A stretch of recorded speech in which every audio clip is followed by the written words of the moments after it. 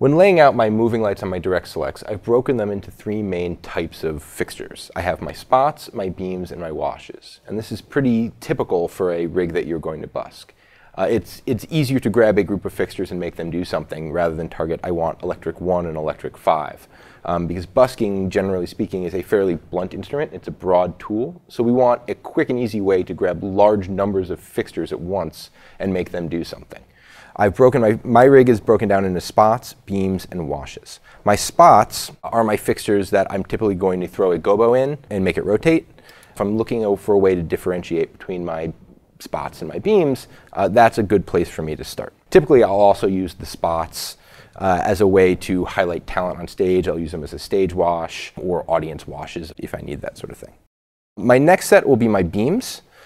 My beams are fixtures that I will use to do more beam-style aerial effects, kind of like these shafts of light here. I can also throw gobos into those fixtures.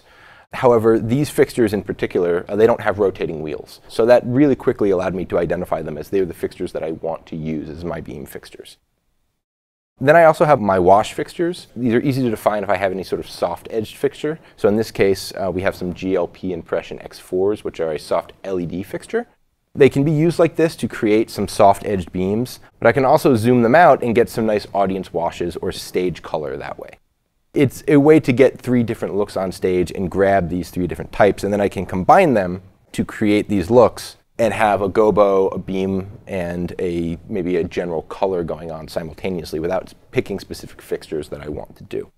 Again, busking is all about being able to do things in time with the music. So the more I'm hunting for, I want this electric and this electric and these side lights to do this thing. And if I'm using a lot of selection-based tools like that, I probably already missed the beat. I want to be able to really quickly grab a group of fixtures and slam a handle up. And then if I want to be able to busk between them, I can just really easily have this stuff on a handle. And because they're all broken out into these three groups, they're easy to identify. Other types of fixtures that I'll typically break out, I have my audience blinders. So these, in this case, are 4-light Mole Richardson fixtures. A lot of times when you refer to blinders, they're typically a 4-light or a 6-light tungsten fixture. I also have some ACLs in here, aircraft landing lights. I'm calling those my conventionals. If I have an array of par cans as well in my rig, I'll break those out separately as well so I can have individual control of that. I also have strobe lights, so I'll use those as audience blinders or quick audience flashes or random strobes. So I obviously want to break those out as well because those are very special use cases. But I do want to know where I can find them quickly when I need them.